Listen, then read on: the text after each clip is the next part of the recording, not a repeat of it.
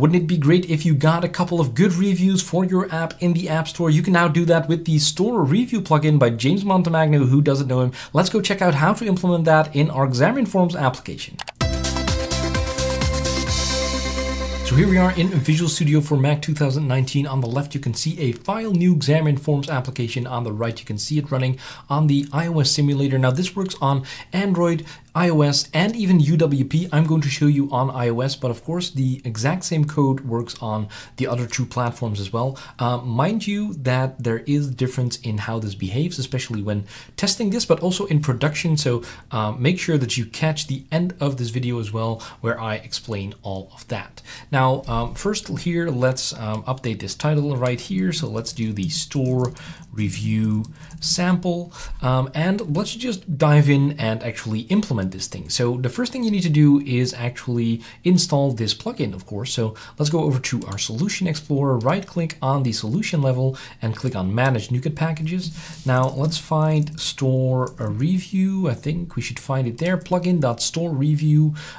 At the time of recording, it's been updated a couple of months ago, but you know, this functionality doesn't change too much. So I think we're okay here, and a good number of downloads. So you're pretty much safe to use this one. Now I already installed this, and whenever you do, make sure that you do it on all the project, because this also uses some platform specific functionality on Android and iOS, because these operating systems, and also UWP, these operating systems have some functionality built in to actually show you a dialog to ask for a review. So make sure to install it on all of your projects. Now I'm going to cancel this on your project. Make sure to install this. Now let's go over to our code behind, because I might add a couple of buttons later, but for now I'm going to go into this code behind. So let's add cross Store Review, I think it's called. Let's see if IntelliSense can help us here.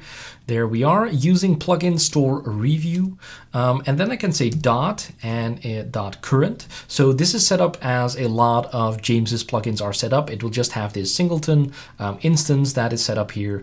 So you go to cross Store Review or cross whatever media plugin. I think he has kind of the same structure.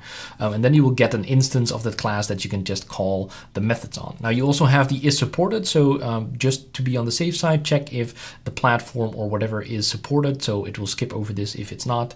But other than that, you should want to go to the current one right here. And then you can say there are a couple of APIs here. So we have the Open Store listing here as well, the Open Store Review page, and the Request Review. Now the Open Store listing will open, go to the App Store on the device or wherever for a certain app. So you have to input like the app ID that you want to go to in the store. The Open Store Review page does kind of the same thing, but will bring the user automatically to like the review page, so they can leave their review there instead of like through the app, or request a review, so that will request a review inside of the app immediately. So let's just do that right now. And you have to specify a little Boolean if this is test mode, yes or no. I'm not sure if this actually does anything that much on all the platforms, so make sure to check out the documentation for that. I'm going to set it to false now, although this is an actual test, but I kind of have the feeling that this is more for like the unit test scenarios or that kind of thing. So let me stop and restart the application. And the thing is here for iOS that it will pop up each time the application is ran in debug mode. So this will come up always. Whenever this is called, it will come up always, which is funny because in production, it will only come up like 3 or 4 times a year. No one really knows how much it will come up. It's probably determined by some kind of algorithm. So it will come up randomly. And that's kind of like also the difference for iOS and Android and UWP, because I think on Android and UWP, it will always come up. So there you will have to kind of like check like, hey, you implement your own logic for whenever you want to do this. But for iOS, you can just call this and iOS itself will determine whenever this dialog will come up. But if you're running in debug, so you can test it, it will come up all the time. So that's kind of like the difference there. So this is here, you can test it. You cannot, of course, submit the actual review because it's going nowhere. This is still the debug mode. So that's kind of like how you can do this. But whenever you see this, you can kind of assume that the rest will be working as well. So let's just cancel this and actually go back to our application, to our main page, and add a couple of buttons here. So let's do a button right here. Actually, I'm just going to do one text show App Store, because the other one is going to be pretty much the same. So let's implement a clicked handler, fix this little typo right here, and go back to our code behind. So now we have this button clicked, and again we can say cross.store.review.current.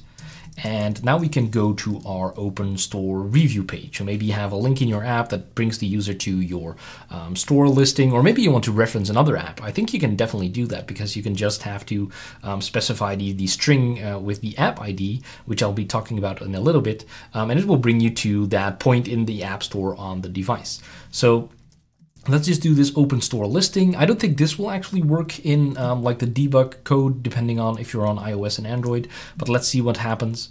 And here you can then specify a string with the app ID. Now for iOS, you will have to have created a app definition in the developer, the Apple developer portal.